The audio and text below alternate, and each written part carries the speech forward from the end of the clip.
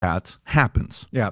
But to sit there and say, "Oh my God, I'm a victim. Feel sorry for me. Give me a break." I didn't say that. And Adam's going to police this. What I said was, I think there's more anti-immigrant sentiment today than 30 years ago. Yes or no? And you did say that, but you also said that every generation we have to kind of trace back and fulfill what happened in the prior generation before that. Yes. Talked about you being Italian, Irish immigrant, and the Jews and the blacks, and everything that's happened since that.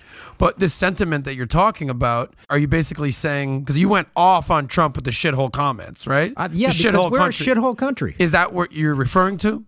You're saying that the sentiment against immigrants, shithole country. Is that where you're going with this? Yeah, I mean, I can't look ahead